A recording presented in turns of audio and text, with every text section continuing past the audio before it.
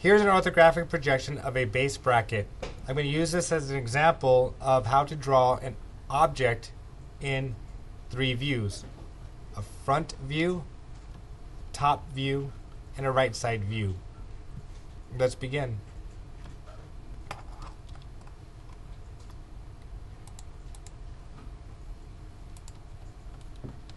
The first thing we want to do is set up our units. So we type in units,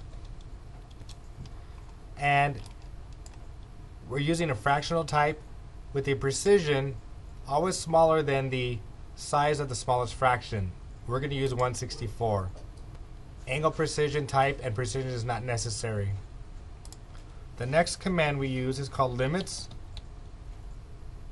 You type in the limits command. You're going to be asked for what the lower left corner of the drawing is. You will type in 0, 0.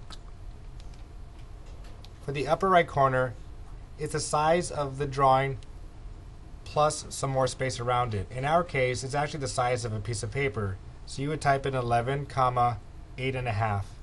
To type in 8.5,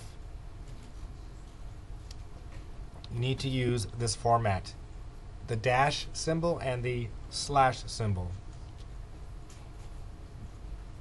To see our limits,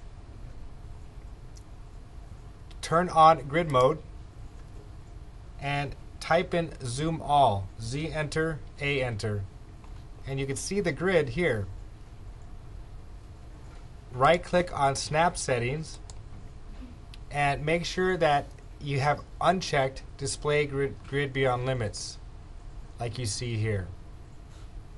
The snap spacing will be 1/8 of an inch with a major line every 8, which will look like this. So you can see every inch of the drawing with a snap spacing of 1/8 of an inch for each grid line on the screen. There's no grid beyond the limits. Toggle switches we will need. Dynamic mode should be on. Ortho mode will be on mostly. Line weight should be on.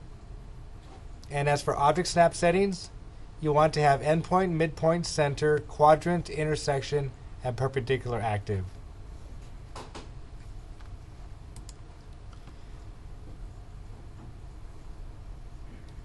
Your layers, you created layers before, you'll be using your layers.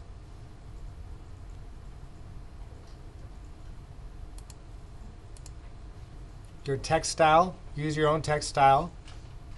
Should have your name with it. Let's set our dimension settings. So you click on dimension style here. You will make a style for fractions. If you have not already, you could click on new, add the word fractions and your last name. If you already have a style, like you see here for example, you can use an existing one, click on new, and add the word fractions and your last name like I did here. If you simply need to modify a style, click on modify, and the setting we're changing is in primary units. You're going to use fractional units with a precision of 1/64, which is smaller than the smallest fraction in our drawing. All other settings, if need be changed, I'll show you what they were. Lines, this is 1/8, this is 1/16. Don't worry about any other settings at this time. Symbols and arrows, this is 1/8 of an inch. Center marks are none. Don't worry about any other settings at this time. For text, if your style is missing, select it from the list. If it's still missing, create a new one here. Text height is 1/8 of an inch. All other settings are as is. Leave them where they are.